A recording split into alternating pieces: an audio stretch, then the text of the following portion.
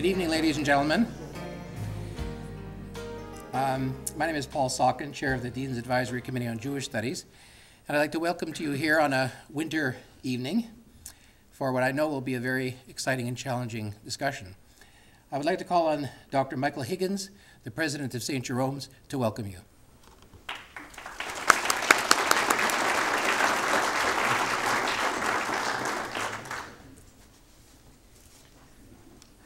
Thank you, Paul. As I think I mentioned last year, it's beginning to acquire the reputation of the Irish Studies program, where we start significantly after the time that's supposed to begin. But we have an Irish dean, and he's here tonight, and it makes a wonderful, it establishes the tone. A tone that's both hospitable and welcome, and time is largely irrelevant, because tonight's experience, I think, will be a deeply learning one. Welcome to St. Jerome's University and the University of Waterloo. We're the Catholic University federated with UW. And many, many years ago, it's almost apocryphal now, but it is still very much true, Brian Henley, who was then the dean, had come out after having seen Schindler's List and observed that something needed to be done at the university. He had conversations with Paul Saukin, and then many years later we had the Jewish Studies program. I remember on one occasion shortly after this all began, being in Australia on research, talking to Thomas Keneally, who is, of course, the author of Schindler's List. And the conversation wasn't going very well. Keneally is a very robust and aggressive Republican, and I'm a royalist. So this wasn't going very far anywhere. So I decided to shift the topic, and I mentioned the fact that Paul Saukin, and particularly Brian Henley, had commented when they were establishing Jewish studies the special role that Schindler's List played. Well, he was delighted. Not delighted enough to, renounce his Republican leanings, but delighted nonetheless. And in a very important way, we are here at St. Jerome's are especially pleased to be able to host so many of the Jewish program studies, public lectures, and indeed the dinners, because we see ourselves as an integral part of this very important exercise in learning and in reconciliation. So welcome all to tonight's lecture, sponsored by the Jewish Studies program here at St. Jerome's University. Thank you.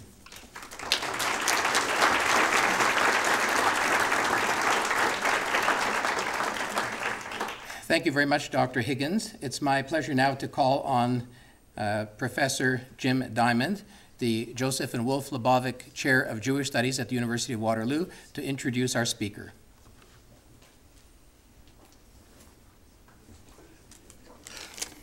Thanks, Paul. It's very gratifying to see the turnout tonight, despite the weather. Before I introduce our speaker tonight, who's known to a lot of you, I'd like to just say one thing. There's a actual commandment in the Old Testament and in Jewish law, which is to remember what Amalek did to you. Amalek being kind of the paradigm of evil in the Bible.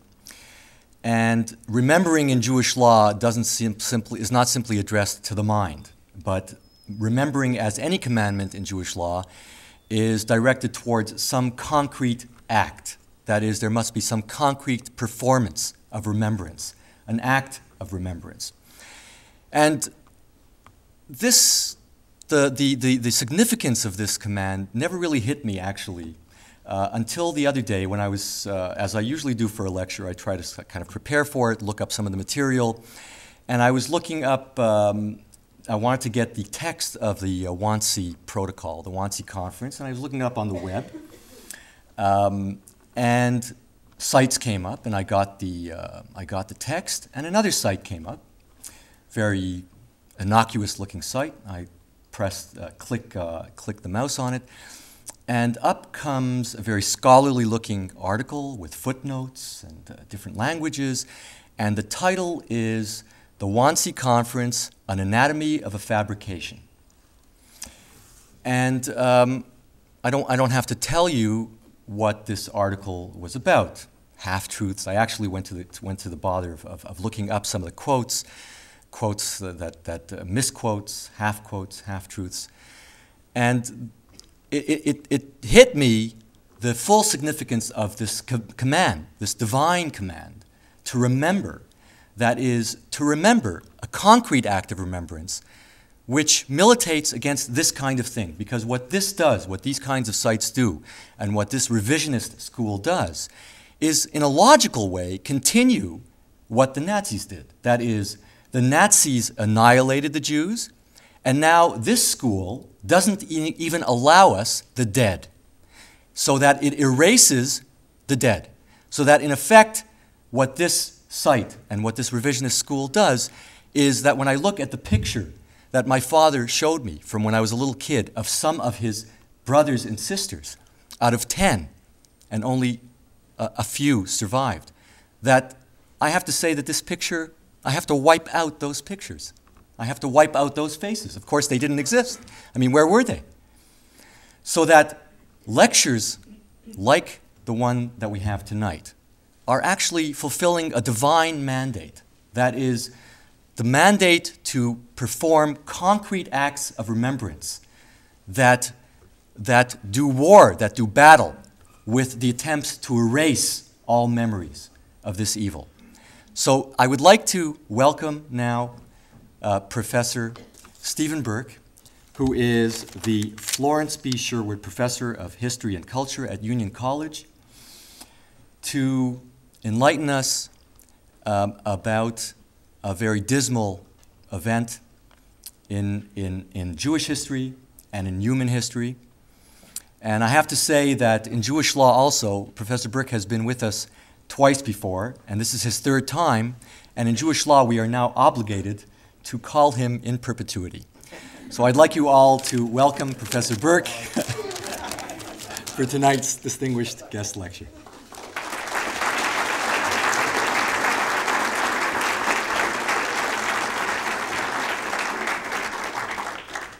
Thank you very much. That was a magnificent introduction. And Dr. Higgins, thank you very, very much. Thank you all for coming out on a very grim winter evening.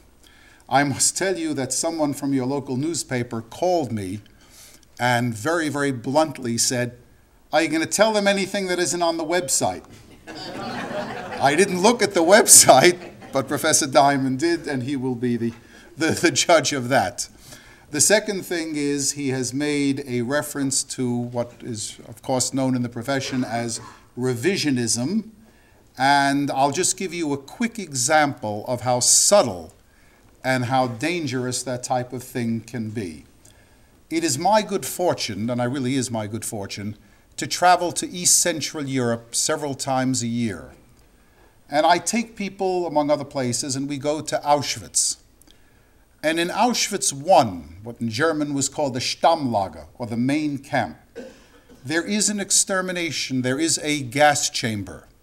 It is one of the few places in the world where you can actually walk in to a gas chamber.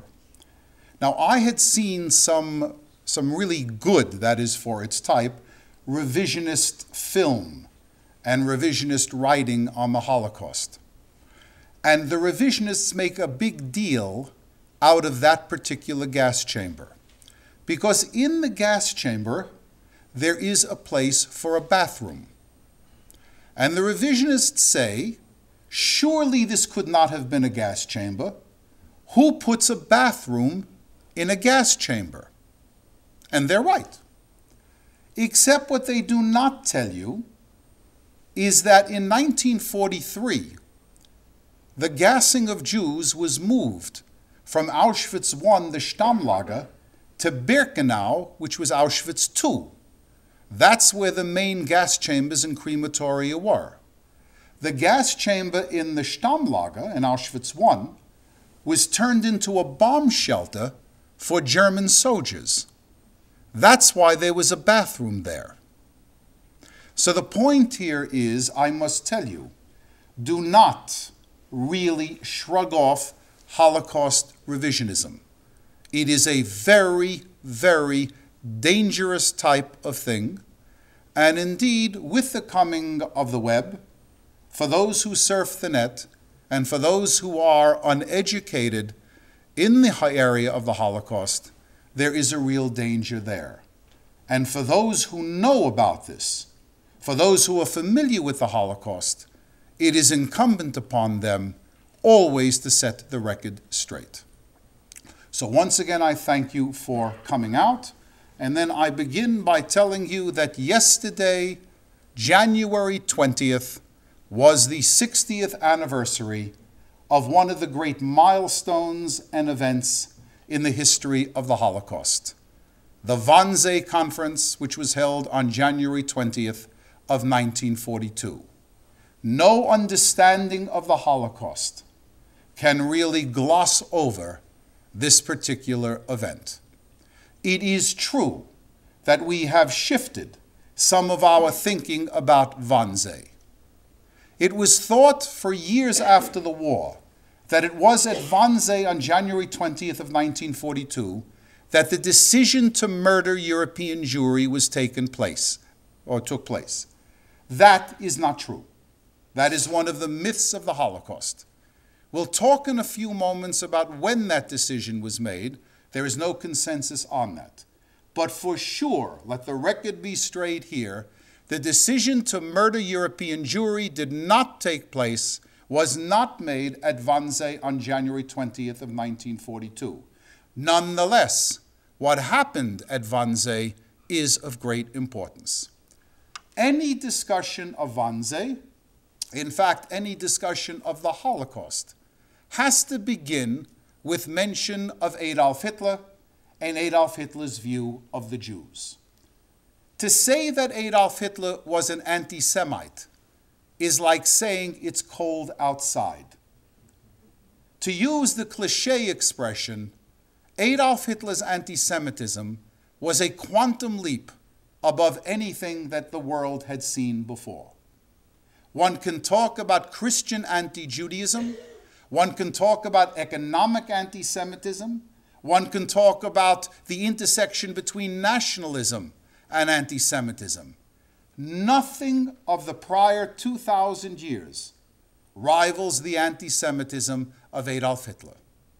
For Adolf Hitler, the Jews, and I'm quoting here from a 1942 speech, the Jews were the worst evil of all peoples of all time.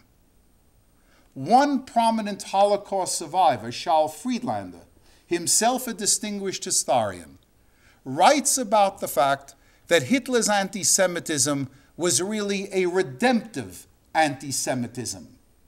By that he means that Hitler not only saw the Jews as responsible for a myriad of ills and evils that had befallen the German people, but that Adolf Hitler, in his heart of hearts, as they used to say in the 19th century, was absolutely convinced that the German people could not be free, could not survive, could not thrive unless the Jews disappeared from the face of the earth.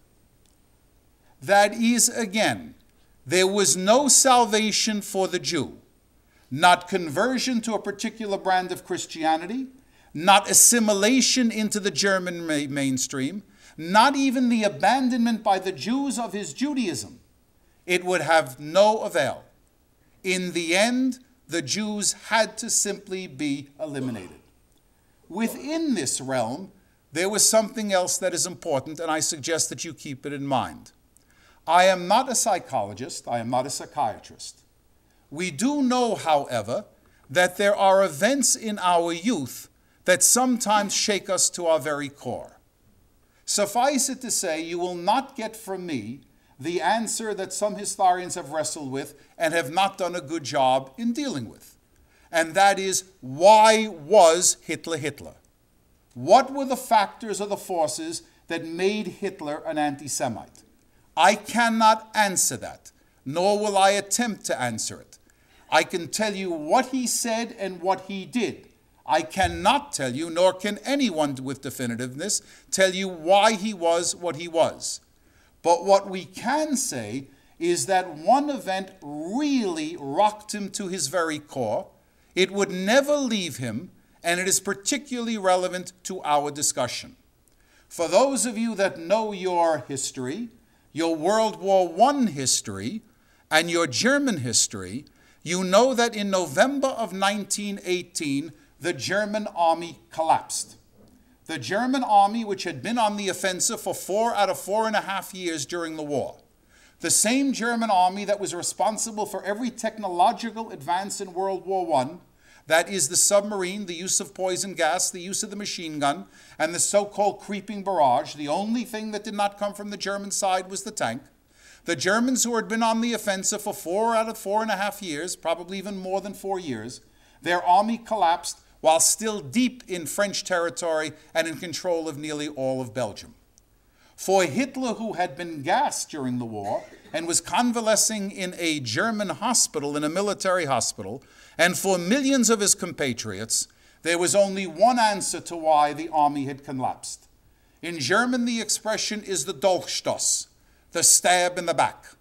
Our gallant soldiers were not defeated on the field of battle. They were stabbed in the back by the communists, the socialists, the Freemasons, and above all, the Jews.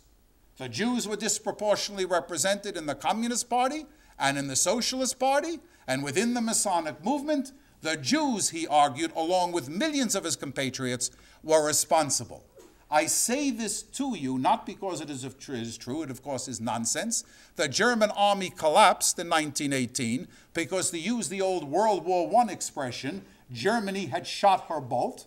The Allies were too strong. 300,000 American soldiers were arriving in Europe, in France, from December of 1917 on, and 300,000 would arrive each month. The German army was at the end of its tether. That's why the German army collapsed. But for Hitler, the collapse was something that should never, never be allowed to reoccur. And if it was necessary to guarantee that it didn't reoccur by making sure that one settles accounts with the Jews, this, I suggest to you, is an important factor in his thinking. What does Hitler have in mind for the Jews? Here again, there is no consensus. No consensus whatsoever. For those who like the technical terminology, German historiography divides between so-called functionalists and intentionalists. The functionalists argue that Hitler had in mind the emigration of Jews from Germany and German-occupied Europe, that he seriously flirted with the idea of sending them to the French island of Madagascar, or indeed to a Polish reservation within and around the city of Lublin. The functionalist school goes on to argue that when all places of emigration were closed off, when in fact pressure from below within the Nazi elite began to argue for, in fact, extermination, Hitler finally decided upon extermination. That is, it was forced upon him. Not a difficult decision for him to make, since we have seen he was filled with such vituperation against the Jews. The other school is the intentionalist school. That's the school that I belong to. And that is that Hitler, almost from the very moment of his political consciousness in the 1920s, was hell-bent on destroying the Jews. One cannot cite any definitive proof, but I refer you to this idea of redemptive anti-Semitism. If the Jews are responsible through A through Z, then indeed you've got to deal harshly with them. Emigration is not enough, because they might revive in another part of the world and again deal havoc to the German people. I also, and the people of the intentionalist school, make reference to this very important speech, or a part of a speech, made on January 30th of 1939, before the war begins. I know how much students of history hate dates. I hear it all the time. In fact, I hear it ad nauseum from my students. But unless you have a sense of the chronological flow, you really do not have a sense of the historical flow. The war began on September 1st of 1939. This speech was made 7 to 8 months before, January 30th of 1939. And at the end of a long harangue against the Allies, against the British and French, and against his opponents, he goes on to say, "And I warn the Jews, you brought about World War I, and I warn you, if Jewish financiers and Bolsheviks are going to bring about another war, plunging Germany once again into the mire and the muck of warfare, I promise the Jews, it is you who will pay and not the German people. I and others would argue, not definitively, that this gives you an inkling of what is to come. That in the event of war, the Jews will be placed in a very, very, to say the least, difficult position. The real difficulties for the Jews begin with Operation Barbarossa.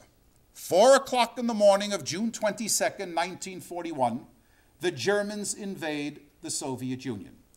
Now, for those of you who are the descendants or the children of Holocaust survivors, please do not misconstrue what I am saying. The ghettoization of Jews in Eastern Europe had already taken place. There were individual actions that had taken place against Jews before June of 41. But beginning with Operation Barbarossa, we see mass murder. We say that the first real decision made by Adolf Hitler concerns the Jews of the German-occupied areas of the Soviet Union. But to show you how difficult it is for the historian, because we simply do not have the data, the discussion really pivots around 2 dates. Does Hitler make the decision and communicate it to the leading authorities of the Third Reich at the end of March of 1941, when he holds a special meeting with the Oberkommand Wehrmacht, that is the generals of the armed forces, and tells them that this is going to be a war, that is Operation Barbarossa, the invasion of the Soviet Union, will be a war unlike any that has been fought before by the German army in all of its history. In a famous statement, he says, the normal rules of warfare will not prevail in the Soviet Union. In other words, Hitler is giving carte blanche to the German army to carry out ferocious attacks upon civilian targets. This is a war against civilizations, a war of civilizations. We are fighting the seed of Judeo-Bolshevik barbarism. Is this when he tells the German High Command, as well as leading members of the Nazi Party, that it is time to settle accounts with the Jews in the German-occupied areas of the Soviet Union? We do not know. Or is it sometime after June 22nd? We do know, however, that a decision is given. And from the end of June, for the next 2 years, 4 special mobile killing squads, Einsatzgruppen A, B, C, and D, will range from the north right down to the Ukraine to the Black Sea, 3,000 men in total, being assisted by several thousand Ukrainian, Latvian, Lithuanian, and Ukrainian auxiliaries, will in an 18-month to 2-year period murder 2 million Jewish men, women, and children. Jews in the German-occupied areas of the Soviet Union have the dubious distinction of having the killers brought to them. From elsewhere in Europe, the Jews are brought to the killers. Is Hitler thinking beyond the Jews of the German-occupied areas? There are those who will say, and their proof is, again, fairly convincing but not definitive, that a decision to exterminate all of European Jewry does not come until much later. I don't want to bore you with the decision-making process, but there is some importance to it. On the other hand, what are we to make of a statement by the leader of the Gestapo, deputy head of the SS, and a man who will ultimately become inextricably bound up with the Holocaust, Reinhard Heydrich? It is Heydrich who will tell people that on July 31st of 1941, he is summoned by Hermann Göring, the head of the Luftwaffe, the head of the 4-year plan, the man who is the heir apparent to Adolf Hitler, and Göring tells him, you, Heydrich, you prepare for the final solution of the Jews.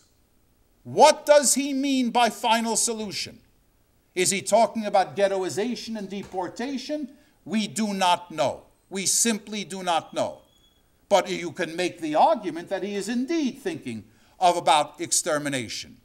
What are we to make of Adolf Eichmann's reply, to a question in Jerusalem in 1960, when he is asked, when did you hear for the first time about the extermination of the Jews? And he says, late summer, early autumn of 41. What are we to make of Rudolf Heuss, the first commandant of Auschwitz, who tells at his trial after the war, it is in the summer of 41 that I heard about it? Are these men lying? Are these men really telling the truth, but that Hitler had not yet made the decision? That others like Göring and Himmler had made decisions? I don't think so, but I don't know for sure. In any event, a number of things are taking place in the summer and autumn of 1941. The first is the actions of the Einsatzgruppen. The second is Jews in a town. In English, it's Lodz. In Polish, it's Łódź. This is a Polish city, the Polish Manchester, the great textile and industrial center of Poland. This is not in German-occupied territory. This is in the part of Poland that is directly annexed to Germany.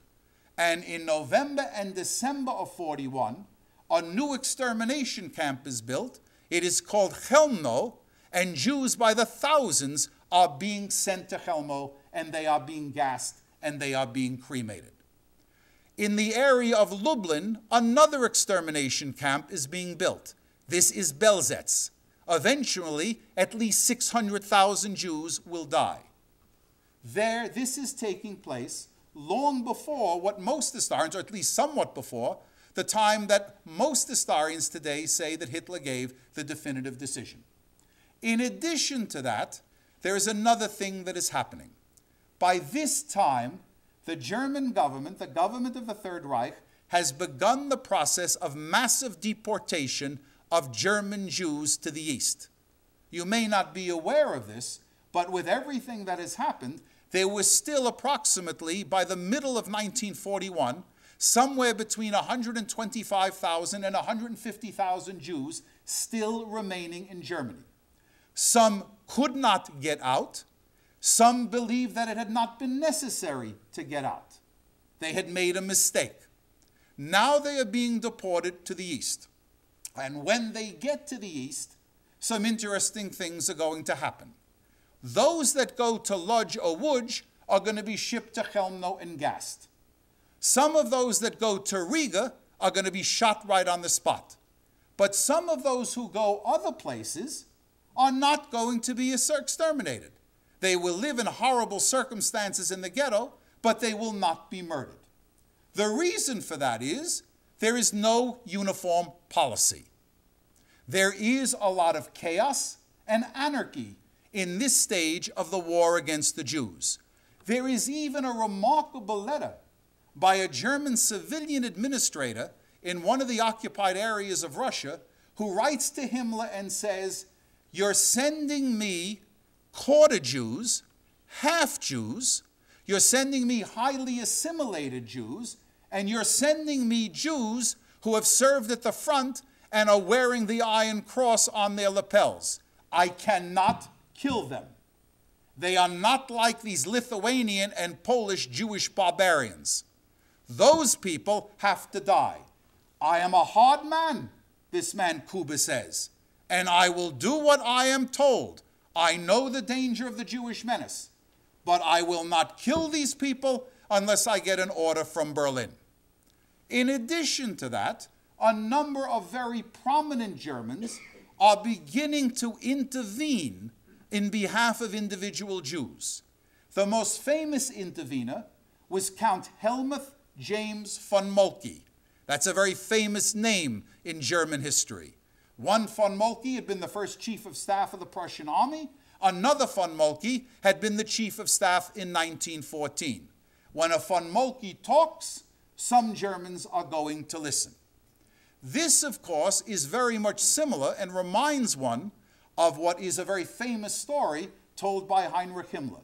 It is famous in the historiography of the Holocaust, and it should be mentioned. Himmler once said, "These German people are impossible." He's not talking about Jews, he's talking about his fellow Germans. They're absolutely impossible, he says. Why are they impossible? Because when I get up and give a speech saying the Jews have done this, the Jews have done that, die Juden sind unser Unglück, the Jews are a misfortune, the place roars, screams, kill the Jews, death to the Jews. The Jews are our misfortune, the scum of humanity. And the people roar, they stamp their feet, they clap their hands. They say, in effect, he would not use this word, give them hell, Reichsmarschall. But then he says, when I come off the podium and walk down there, all of a sudden there are a line of Germans. And the first one says what they all say, Herr Reichsmarschall, a magnificent speech. The Jews are the scum of Germany and they must be destroyed. But Herr Reichsmarschall, my friend Hermann Schwartz served with me in the trenches at the front. He's a good Jew. Can you do something for him? And then the second man comes up and says, Herr Reichsmarschall, the Jews are animals, barbarians, the Fuhrer, and you are right. But this man Goldberg, he's my partner. He's an honest man, a decent man. Can you do something for him? I don't want to exaggerate this. Do not misconstrue what I am saying.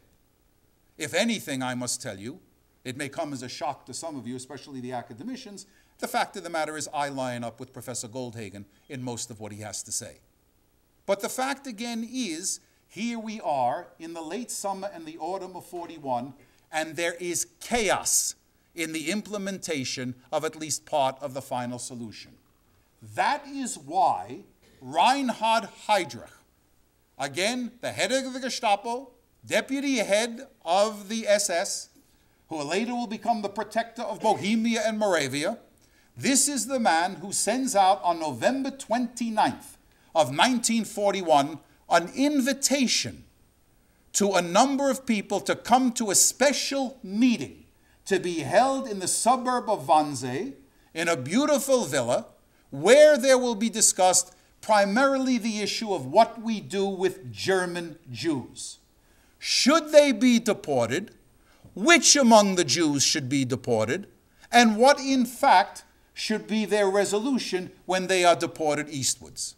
That is the original design for the Wannsee Conference. The letters go out November 29th. The meeting is scheduled for December 9th of 1941. The meeting is not held. Life or history intrudes.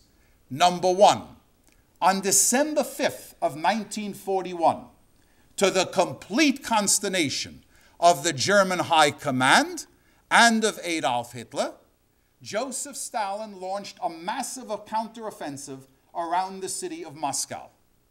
This is the first great defeat experienced, bona fide defeat, experienced by the German army in World War II. For those of you that remember your history, you will know that Stalin is able to do this because in the summer of 1941, the Soviet Union had signed a non-aggression treaty with Japan. And Stalin was able to shift over 500,000 Siberian troops to the front outside of Moscow. They are hurled against the Nazis, and the Nazis are forced into a rapid retreat. Now here, again, don't get upset by what I'm about to say. It's a funny way of saying this. It should never be said, but it has to be said if fair is fair. It is in connection with this battle that we see Hitler at his best.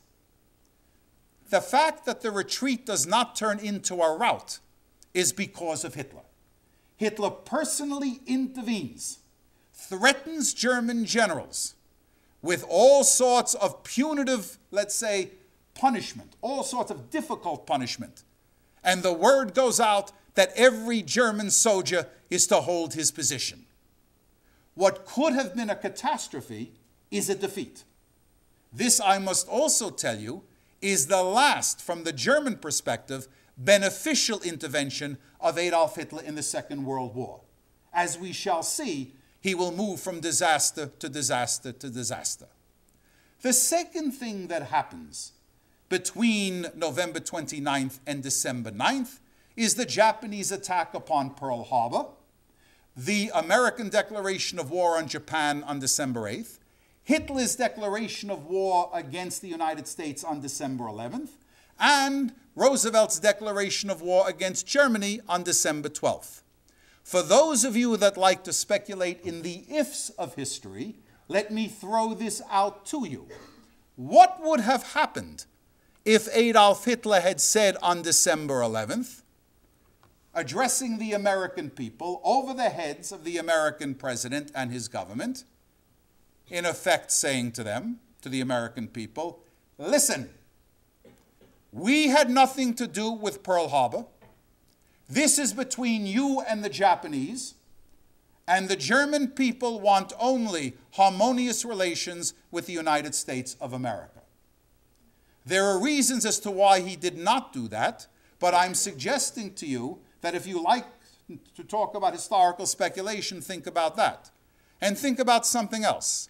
The Gallup polling organization had polled the American people on a weekly basis since the Second World War began in September of '39, and asked the American people, number one, what's the major problem, what's the major issue confronting our country?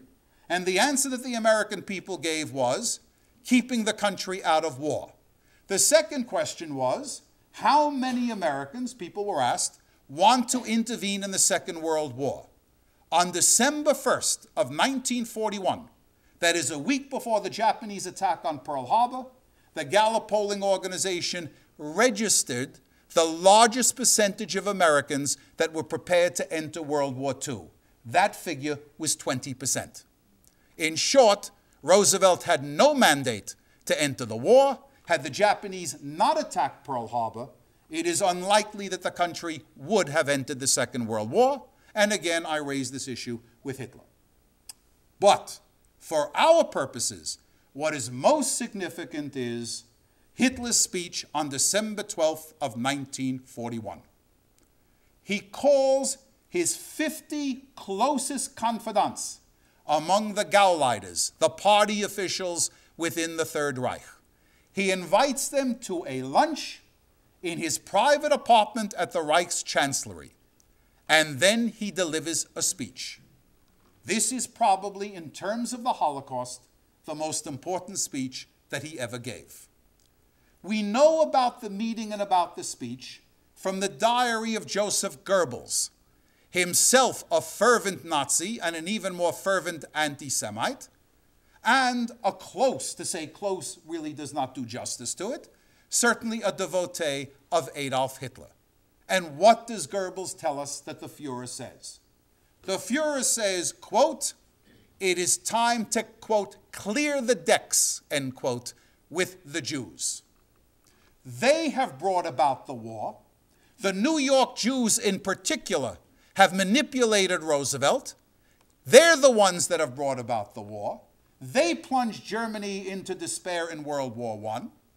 And in fact, they are absolutely impossible. They will destroy us if they can. And we must deal with them, quote, without any compassion and without any pity. In short, this is an invitation to genocide. Hitler well knows that these 50 Gauleiters are not going to keep a secret, that in fact their charge now is to begin the process of manipulating German society in such a way as to support the final solution, and indeed to prepare German society and to prepare the underpinning for the extermination of European Jewry.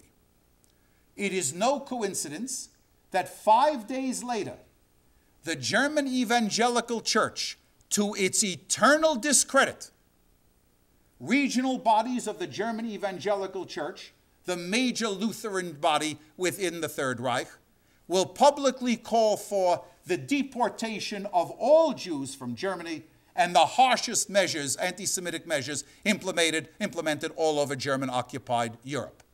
The German Evangelical Church was very, very well connected.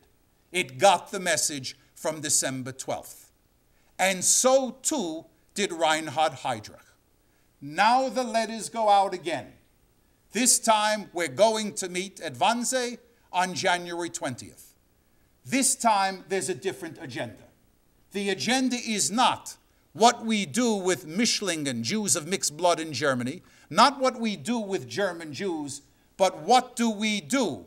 Now that the Führer has given us the order, what do we do with the Jews of German-occupied Europe?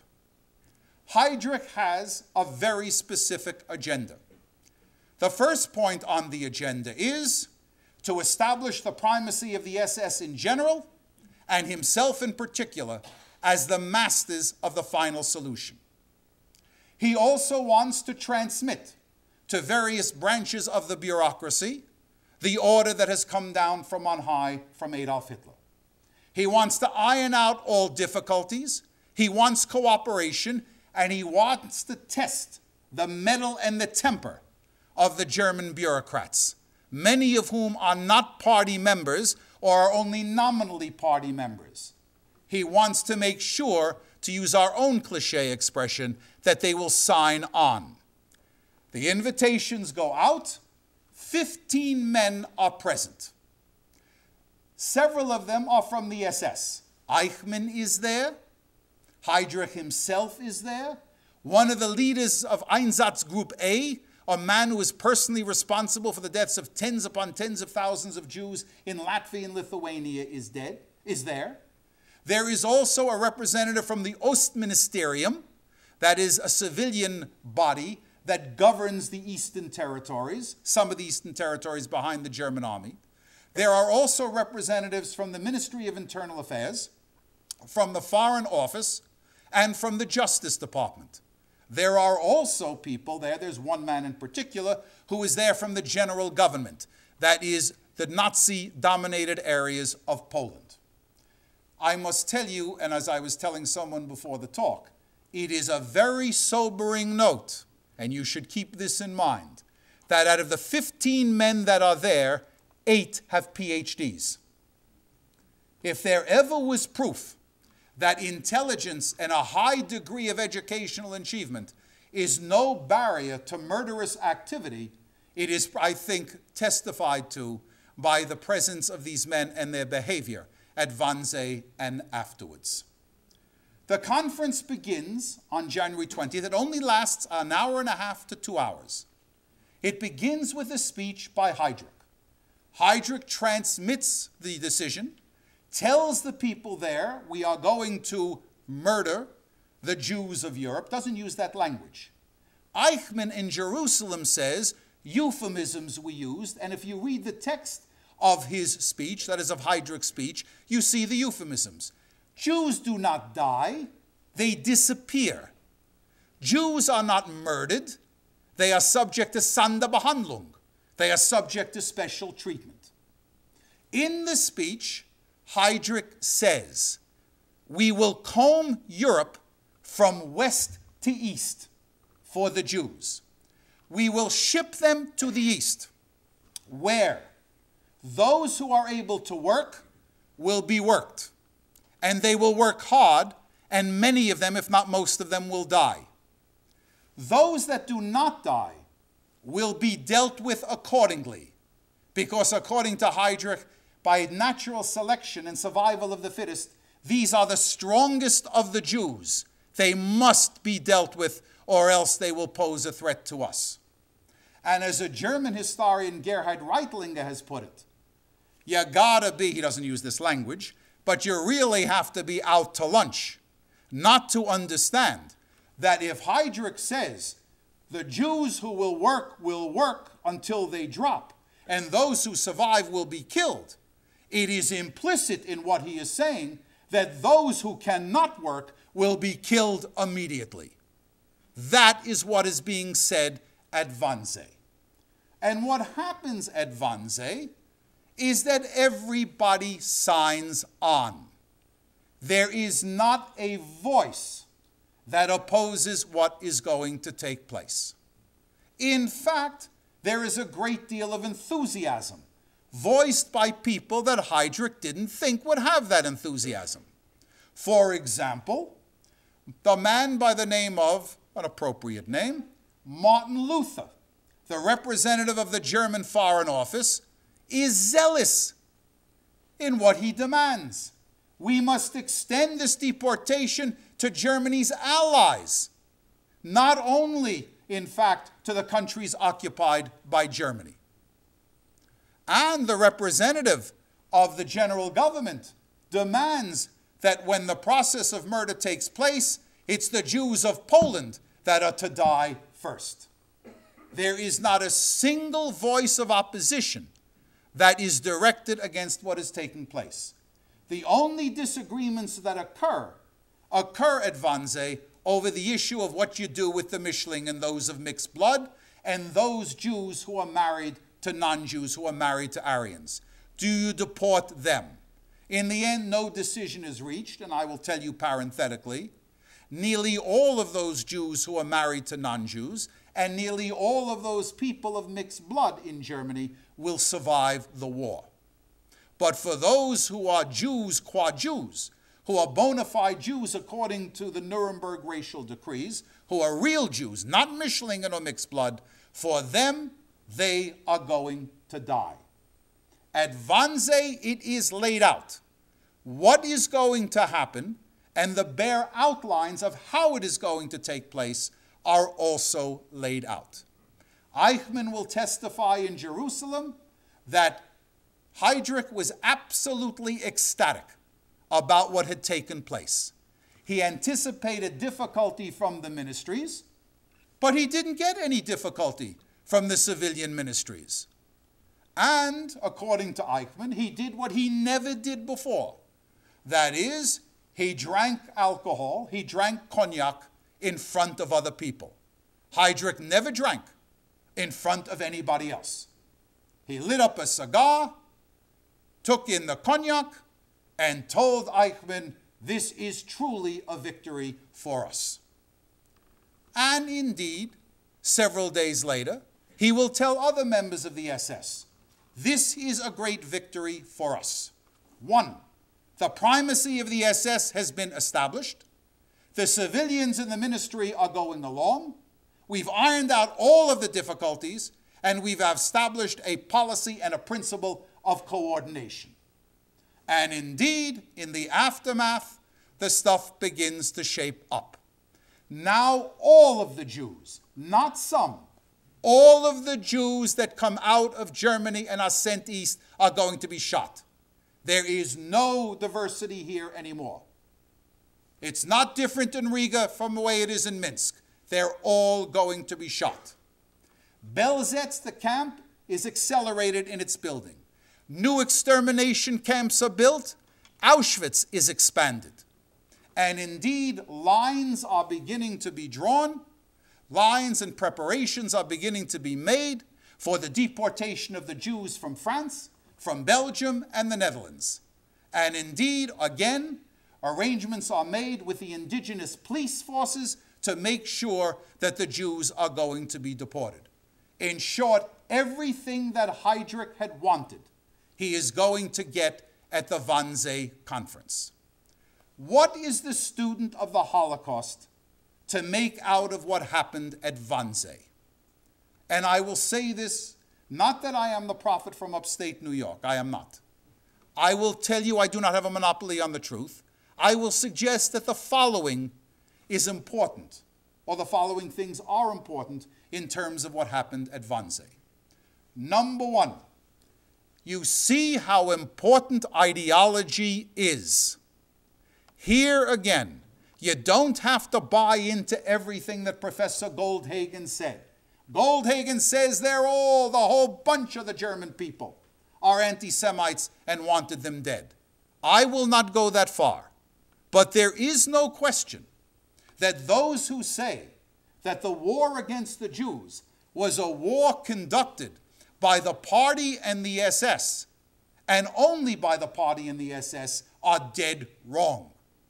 The war against the Jews is made possible because large numbers of civilians in high-ranking and in low-ranking places have bought into that war against the Jews. And this is not following orders. This is not Hannah Arendt's banality of evil. These are people who are zealous anti-Semites and share the antipathy that the party has to the Jews and believe that is essential to, in fact, settle accounts with the Jews. Ideology is important. It is important in high levels. It is important in low levels. It is important in understanding the unfolding of the Holocaust that Nazi ideology penetrated into the hearts and minds of ordinary men and women, including people who were not so ordinary, people who had PhDs in law and PhDs in economics. The best example that I can give you of this is one that I may have repeated to you on another, I said to you on another occasion. It is the best example of the role of ideology that I have ever heard. In the period of the Holocaust, after the Wannsee Conference, there is a German battalion, Battalion 101. It is a police battalion. It is composed of policemen in Hamburg, traffic cops, criminal detectives who search out crime. They are sent to Poland. They volunteer. They think they're going to be traffic policemen in Poland. They think they're going to do the same type of police work in Poland. No, their job in Poland is to kill Jews. And one of the men in the battalion is the battalion's physician. The physician is not a quack. He is a well-trained, bona fide German physician. His job, among other things, of course, is to take care of the German soldiers, but also to show them before an action where it is on the body of a Jewish woman who is holding a child, where they should shoot the woman so that the bullet goes simultaneously through her body and the child's, so as to economize on ammunition. When the war is over, the man is interrogated. And the interrogator succinctly puts what is the natural question, of course, is, you are a physician. You have been trained to save life. How could you do what you did? Listen to the answer that he gives. This is ideology talking. He says, I did exactly what I was trained to do. From the beginning of time, a battlefield surgeon has been taught that if a soldier is wounded in a limb and gangrene sets into the limb is amputated in order to save the body. Next sentence. The Jews are the gangrene of society. They had to be eliminated, and I did my part in eliminating them. So the first lesson that one can learn from the Wannsee Conference is the importance of ideology. A second lesson that one can learn from the Wannsee Conference is, at the risk of offending some of you, the uniqueness of the Jewish experience. We are going, Heydrich says, we are going to comb Europe from west to east for Jews. And we are going to kill them. That is what he is saying. In Jerusalem, Eichmann says, when Heydrich speaks in the formal speech, he uses euphemisms, disappear in treatment. When the meeting is over and I, Eichmann, stop taking minutes, we talk about murder, we talk about annihilation, we talk about extermination. And when Heydrich talks about murder, extermination, annihilation, and when he talks about combing Europe from west to east, he's talking about Jews. He's not talking about gypsies. He's not talking about homosexuals. He's not talking about Jehovah's Witnesses. Again, please do not misconstrue what I am saying. I do not for a single moment mean to minimize the sufferings of those groups. Not for a single moment. Dead is dead, torture is torture, humiliation is humiliation, and suffering is suffering. But the fact of the matter is, the unique aspect of the Holocaust comes forth at Wannsee, as it will come forth again and again. The only group in German-occupied Europe that is singled out for extermination, as Himmler puts it, down to the last child in the cradle, is European Jewry. The Jewish experience is unique. What would have happened after the war? That is anybody's guess. In all likelihood, God forbid, had the Germans won the Second World War, probably 10 to 15 million Poles would have been killed, and probably even more citizens of the Soviet Union would have been killed, and the population of both areas would have been reduced to a slave population. Himmler even writes about this. But there is no analog to the Wannsee Conference about Poles, about gypsies, about homosexuals, and about Jehovah's Witnesses. It is simply not there. You get a sense at Wannsee. If one didn't get it before, one sees it now. That is the unique experience of the Jews during the period of the Holocaust. When it is all wrapped up, I must tell you, this is, again, I hesitate to use this terminology, this is the German war effort at its most efficient. There will be problems in the unfolding of the final solution. There will be problems of turf. There will be problems, there will be personality conflicts. But in the end, 6 million Jews are going to die. Nearly every Jew that the Germans can get their hands on is going to die. That is very, very efficient. And it appears all the more efficient when you contrast it with the relative inefficiency of the German war effort and Hitler's role as war leader. Succinctly put, Adolf Hitler was a lousy war leader. He did not understand the role of science and technology, and that's why those absolutely magnificent weapons, again I hesitate to use the word, those great weapons that the Germans will have and use at the end of the Second World War are not used earlier. The Germans are the only ones to have jet aircraft. There's not a single Allied jet plane that goes up into the air in the Second World War. But the Germans have the jets, but the jets don't go up until the end of 1944 because Hitler will not allocate the resources to build them. And the best weapon, with the exception of the atomic bomb, but certainly the best weapon in the European theater, the weapon that to this day cannot be stopped, and that is in World War II, it is known as the V2, the first ballistic missile. You only know when it's coming after it's hit. That too is on the drawing boards in 42 and in early 43, but it doesn't go into action until the second half of 44 because once again, Hitler doesn't understand the role of technology and science. And remember what I said to you when I talked to you about his behavior in Moscow? That's Hitler at his best. From then on, it's all downhill. He tells Rommel not to withdraw from El Alamein, and Rommel is beaten. He tells von Paulus, do not withdraw from Stalingrad, and the German Sixth Army is surrounded and destroyed at Stalingrad. He tells the German army to advance in the Battle of the Kursk salient in the summer of 43, and German army is destroyed, and the German army will never again be on the offensive on the Eastern Front. Inexorably, the Red Army will roll on. In short, Wannsee demonstrates the zeal, the efficiency, the dedication of high-ranking members of the Third Reich to what they consider to be the most important aim of the war, and that is making Europe Judenrein, making Europe clean of Jews. Put another way, it is because of Wannsee, and it is because of, indeed, because of what is decided at Wannsee, because of Adolf Hitler's role here. For here is another thing that we learn. That is, Germans march towards their Führer. That is, they march in his direction.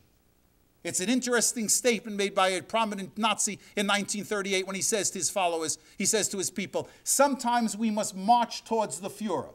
The Führer gives us a signal of what has to be done. We will march towards him. That's what happens in the Holocaust. But the ultimate lesson here is, of course, the role of personality in history. There are many Germans that want Jews dead. They are particularly prominent in the German elite. They have taken their signals from Adolf Hitler. But without a decision by Hitler, there is no murder of European Jewry. A quintessential example of the role of personality in history. Hitler's role, marching towards the Führer, the role of Wannsee, and what happens after Wannsee. This is going to be the war that Hitler won. Make no mistake. Listen simply to the figures. There were 3,500,000 Jews in Poland in 1939. There are now less than 15,000. There were 180,000 Lithuanian Jews. There are 12,000. And I'm accounting for Soviet Jewish emigration. I'm accounting for the anti-Semitism. The numbers would be somewhat larger, but not all that larger. There are now 120,000 Jews in Hungary, the largest Jewish community in Central Europe. In 1939, there were 800,000. There were 800,000 Jews in Romania, even allowing for massive immigration to the state of Israel. There are still only 20,000 Jews in Romania. Hitler lost the war. The war against the Jews was won. And so I say to you, for anyone who is interested in understanding the Holocaust, you must become familiar with Wannsee. For anyone who wants to at least grasp at the possibility that maybe there won't be another Holocaust, that maybe there are lessons that we can learn from Wannsee and what followed after Wannsee that may help us prevent another Holocaust from taking place. Again, I refer you to a study of the Holocaust in general and the Wannsee Conference in particular. Succinctly put here is January 20th, 1942, the date of the Wannsee Conference. January 21st of the year 2002, 60 years anniversary. Surely, my friends, this is an anniversary to remember. Thank you very much.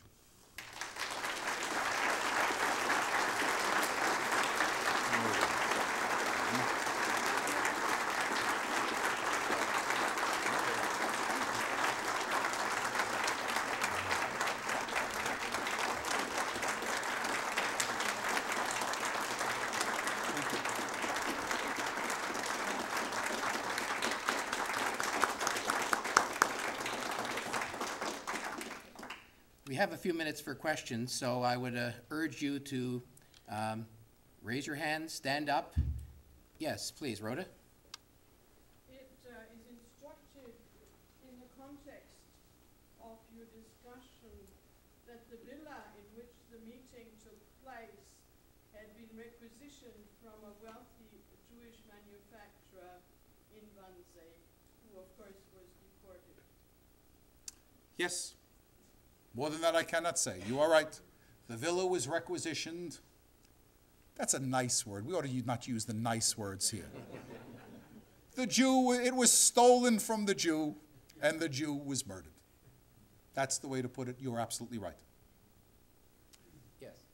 In that respect, we should also mention that it actually has been turned into a memorial museum. So anybody who goes to Berlin should go there. It's very well done. And I think The gentleman is correct. Wannsee is now a museum, and a very good museum, of the Holocaust. And for those of you that go to Berlin, this is certainly one of the places that you should visit. Thank you. Judy. What do you think of the novel and then the movie that was made of it, Vaterland? I confess to you. Now I'm going to give you one of my confessions. I teach so many things. Very rarely, I shouldn't say this. Some of you are going to walk out, oh my, what a disappointment. Very rarely do I read fiction. Very rarely do I read any fiction. Well, this is I know centered it is centered. I know, believe me, I know. And I know, and you'll never get a statement from me condemning fiction. I am not saying that. Again, don't walk out of here that you heard this hung dog prof say that you shouldn't read fictional literature. I am not saying that. I am saying that I teach such a variety of subjects that it is very difficult for me, because of the proliferation of historical monographs, to read the fiction. Fiction can do certain things, again, that the historical monographs cannot do. There's a very good fictional account, again, of, let us say, of Jews at Treblinka. And the writer, of course, deals with what the historian cannot deal with. What did people think when they went, just before they were killed at Treblinka? The literary person can do that. The historian cannot unless he or she has that particular data. On the other hand, I am very wary of fiction in the Holocaust. I'll tell you why. I always worry that my students, when they read even the best of historical fiction in the Holocaust, will say, but it's a novel. It didn't take place. I worry about that. I'm talking to the committed here. I'm talking to the knowledgeable here.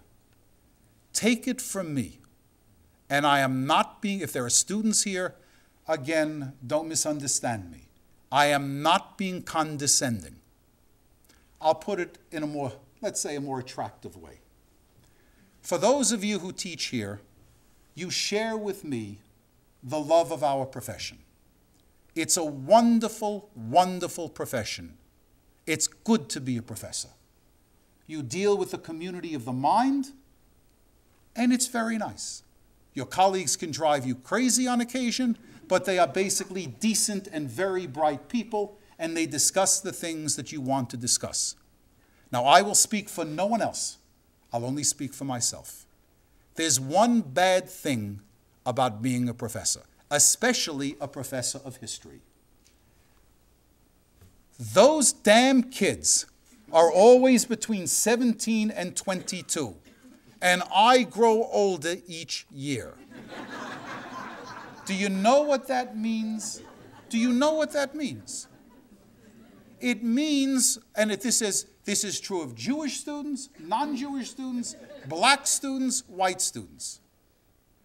I always find it a little bit embarrassing when I talk about certain aspects of the modern period. Some of the black students never heard. They know of Martin Luther King Jr., but they don't know of anything else. The sit-ins in Greensboro, the Student Nonviolent Coordinating Committee, nothing, absolutely nothing. Or how about this question from a good student? Professor Berk, you've told us a lot of things and taught us a lot of things. There are many facts. You got to help me out in something. How can I help you? What is your question? Professor Berk, what side was Japan on in World War II? When I was younger, had that question come to me, I would have gone off the wall. In my old age, I have begun to listen to my wife more, who tells me quite properly, be nice to the students. So I don't give them a rough time. In fairness to them, it reminds me of the conversations that I used to have with my father. When my father would talk about how bad it was during the Depression. And I would say, so? What did I know? He's talking about men selling apples on the street. He's talking about a relative who threw himself in front of the subway. It's before my time. For those of you who are Jewish and are committed, you see the problem we have in generating a sense of, let us say, feeling, both emotional and intellectual, for the state of Israel. It's not 1948 anymore.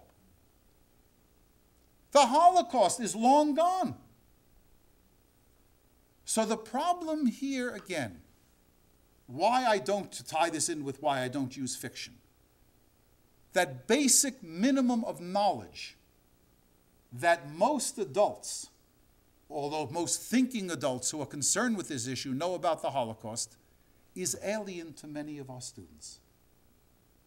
And I don't want any of them to say, this is not to say, there are many courses, literature of the Holocaust, and not for a single moment am I saying anything bad about them. I'm just talking about my own preference.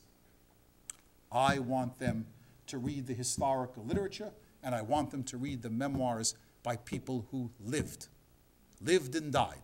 So no one can say, I don't mean to spin this out, so no one can say that indeed maybe it didn't take place like that. Barbara.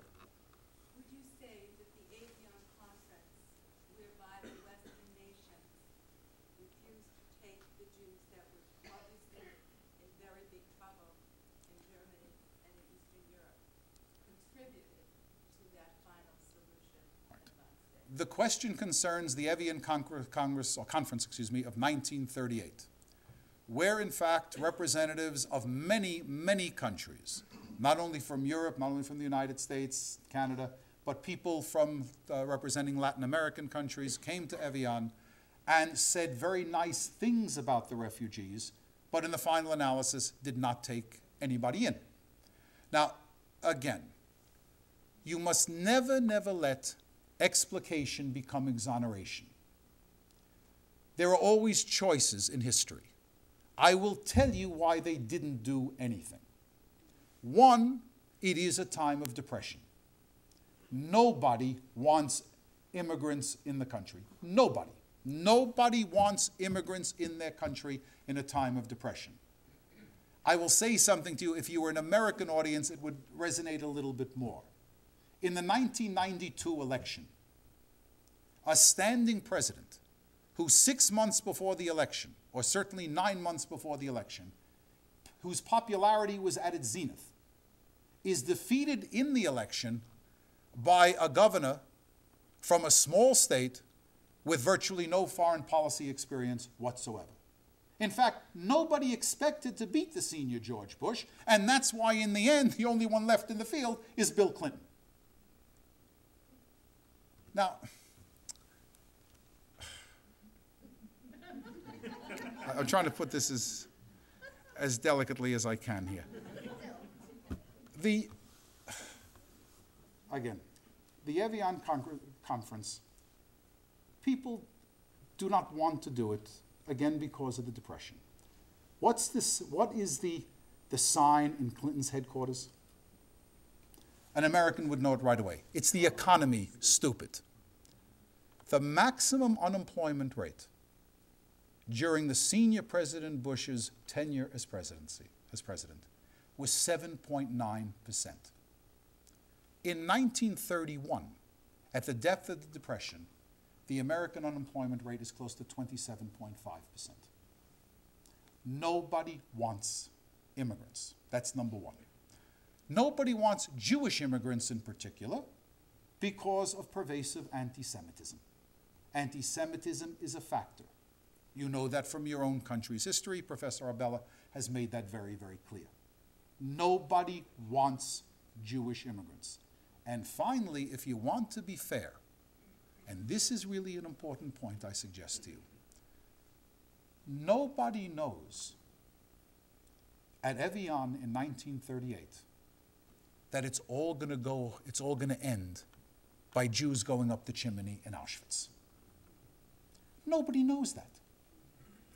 Remember, the dullest student of history in this room, if you think history is, I'll use the Yiddish expression, a bubamaitza, if you think it's all, the other Yiddish word, it's all nourishkeit, it's all foolishness, remember, the dullest student here, this is January 21st of the year 2002, has an enormous advantage over the most brilliant statesman or stateswoman on January 6th of 1942. You know what happened on January 7th of 42. You know what happened at Wannsee. If you're there on January 6th of 42, you don't know what's going to happen.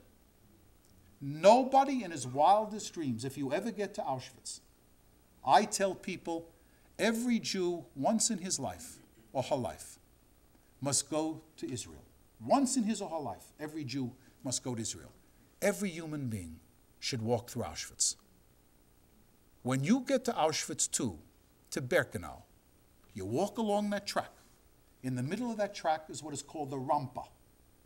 The Jews came off the trains, They were met by the Canada detail. That's the most privileged detail, incidentally, in Auschwitz. It's called the Canada detail because these people have access to food, and Canada is believed by the people in Eastern Europe to be a cornucopia of all good things. They're met by the Canada detail. And who would have dreamt?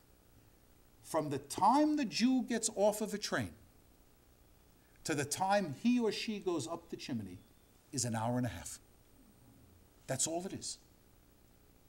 And at its zenith in the summer of 44, it's 20,000 Jews per day, day after day, gassed and cremated. This is the Holocaust at high tide, the killing of Hungarian Jewry. Nobody knows this at Evian. Nobody knows this at Evian. That's being fair. Anti-Semitism is also there. The Depression is there. You cannot condemn any one country. Everybody is the same thing. To show you how difficult it is and how pervasive anti-Semitism is, in the middle of the 1930s, the Vatican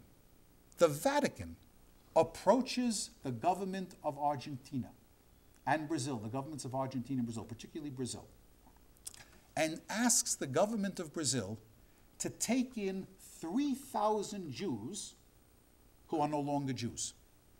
These are 3,000 Jewish converts to Roman Catholicism. The Brazilian government refuses to take them in on the grounds that a Jew is a Jew is a Jew, and they're going to die.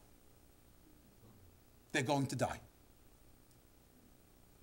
So the Evian Conference does contribute. Number one, because it means that most Jews are not going to find a place of refuge.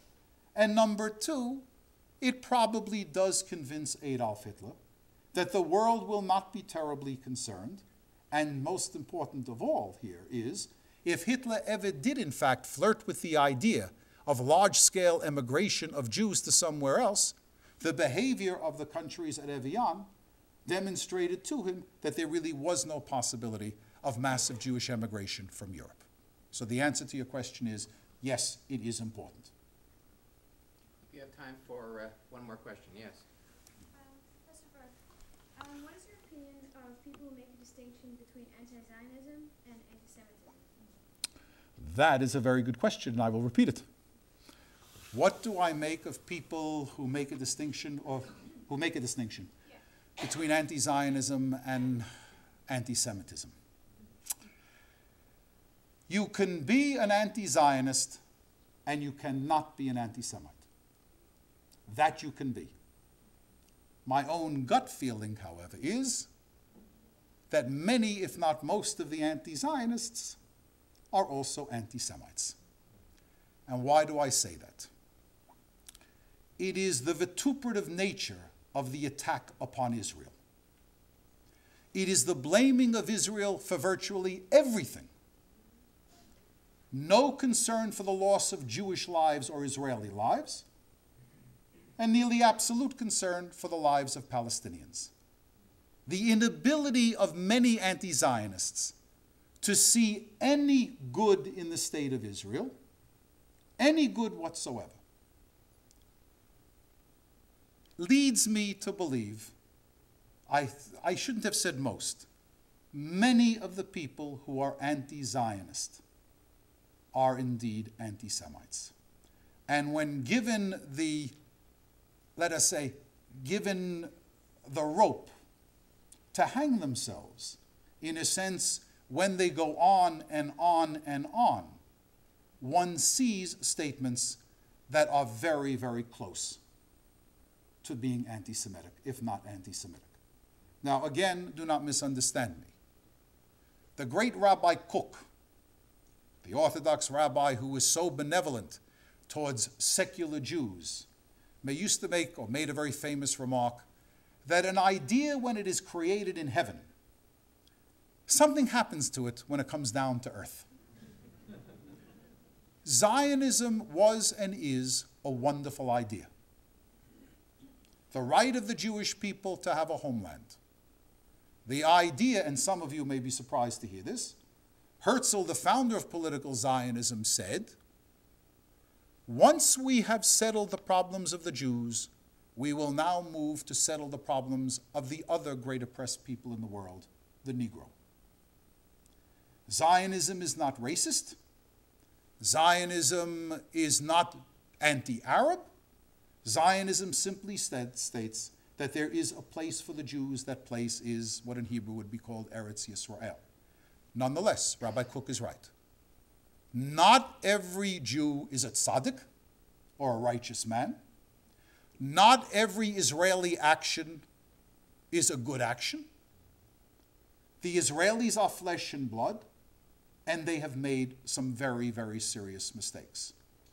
To point out those mistakes does not mean that one is an anti-Semite. To say that the country is, however, born in original sin, has no right to exist, to praise those who kill Jews in Israel, that is close to being an anti-Semite. Close. You want to take one last one? Yeah, you want to take one more? Okay, one more question. Yes. I was going to say that when the Allies went to destroy the Nazi takeover of Europe, was the Allies in some way also closing their eyes when they let the, or did they let the railroad going to Auschwitz free, or did they plan to destroy those railroad tracks? All right. The question is a very burning question concerning the Holocaust, and that is why the Allies did not bomb the railroad lines leading to Auschwitz. Now, I will do this as quickly as is humanly possible, but you got to be careful. You got to hang on to what I say, please. Number one, I don't mean to shock you. I am among those that believe that even if the railroad lines were bombed, it would not have altered the outcome very, very much. What our parents told us when we were children applies not only to children and not only to good things, but to bad things as well. I just spoke to you for almost an hour about the Wannsee Conference and about Nazi anti-Semitism and Hitler's anti-Semitism. Do you think for a single moment that because the Allies bombed the railroad lines leading to Auschwitz, that the Germans would not have found a way to murder Jews? What did our parents tell us? Where there's a will, there's a way. The Germans killed 2 million Jews by shooting them at Babi Yar, at Rambouillet, and a whole host of places. Those Einsatzgruppen murdered the Jews. The Nazis would have found a way to murder most Jews. Second point, again, the Talmud is right. You cannot judge another man unless you have stood in his shoes. You're in the War Department in Washington, and Jewish representatives approach you, bomb the railroad lines to Auschwitz. And then you say to yourself, as everybody knows, even now, with laser bombs and smart bombs, there is no real accuracy in strategic bombing. If we bomb the railroad lines or the crematoria and the gas chambers, as was asked of the War Department, we are going to kill the inmates of the camps. It is true that the inmates of the camps, because we've heard this time and again, are praying that the Allies will bomb the camps, because at least the crematoria will be destroyed, the gas chamber will be destroyed, and at least Germans will be killed. But if you're sitting in Washington or London, the prospect of killing the inmates of the camps with your own bombs is not such an easy one to contemplate. Now, there is sheer anti-Semitism here on the part of some people, particularly in the British government, and there is also, believe it or not, the failure to believe that what is taking place in Auschwitz is mass murder. There are people who actually, as late as the summer and autumn of 1944, do not believe it is taking place. And finally, again, how can I say this? I am not a veteran. I certainly am not a combat veteran. You never get something for nothing. If you bomb the railroad lines to Auschwitz and you bomb Auschwitz, you will pay a price. Somebody's going to die. Sometimes it may be, again, people are not told, only now are they told. We will lose thousands of men, and I suspect hundreds, if not thousands, of Canadian soldiers die in the Second World War, not in combat, but by accidents. A B-17, a Liberator, a Lancaster takes off. Sometimes it crashes. German anti-aircraft fire is fairly effective. How do you justify, when air losses are so high to begin with? The British lose 600,000 men in the Second World War. 10% of all British dead are in Bomber Command. The British people are not told that during the war. 60,000 men, pilots and crews, are killed during the Second World War. How do you justify, if you are a military commander, the use and the possible loss of men and materiel for what is a purpose not related to the war effort? I'm not saying it shouldn't have been done. I myself believe it should have been done for humanitarian purposes. And I believe that some Jews would have been saved.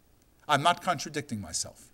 I'm trying to explain to you, number one, that no matter what was done, the overwhelming majority of Jews would have died. But since we are talking about human beings and not cattle, if you could have saved 50 or 60,000, then it was worth the price, I would say. But again, how do you justify military losses for, let us say, humanitarian reasons? I'm not sure there's any government in the world at any time. Or again, I'll put it another way to you. I'll give you two examples. Again, they would resonate more with an American audience, but I'm sure it will resonate here as well. Because of 22 American dead in Somalia, the United States will perform an act of shame. An act of shame, incidentally, which Canada participates in as well. To an American audience, I would say that 20 years from now, when the history of the Clinton administration is written, what is the great moral failing of Bill Clinton? Not Monica Lewinsky. Not that modern-day Hadassah, as some Orthodox rabbis have said. No. The great shame of your country and of my country and of the French in particular and the British is that when close to 800,000 Rwandans were hacked to death, we did not lift a finger in their defense. And it was not racism that led us to do that. It was we didn't want to risk our own blood. I am not denying what you say, and I am not ridiculing what you say. Your question is one of the great legitimate questions of the Holocaust. I'm just trying to tell you that there are many ways of looking at that. But I must tell you, since it is in the Jewish tradition, never to end on a negative note. We are always optimists. The world can be collapsing. We can read, for those of you that go to the synagogue, haftorahs or prophets that talk to us about fire and brimstone. The word Jeremiah has a real meaning to it. But in the last paragraph, the good things are going to happen. So what? Maybe we have indeed learned something. Not as much as we should have, but we've learned something. We stopped the slaughter in Kosovo. That we did. We have moved in other parts of the world. And even in Afghanistan, your country will join with my country, not only in defeating the Taliban, but in trying to restructure the country so something like that doesn't happen again.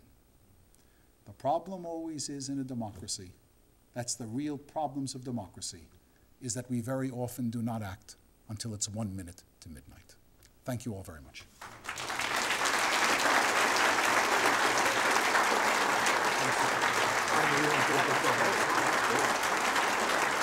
Thank you all very much.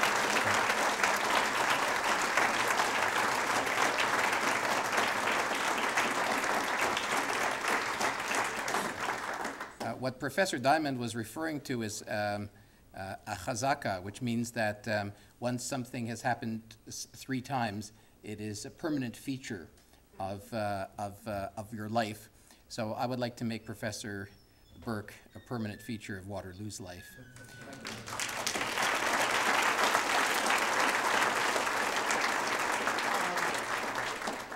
In Israel, when you meet somebody for 3 times, you're supposed to buy them ice cream. Oh, I bought him dinner. A very good dinner it was. I'd like now to call on Professor Brian Hendley, the former Dean of the Faculty of Arts, to thank our speaker. Brian?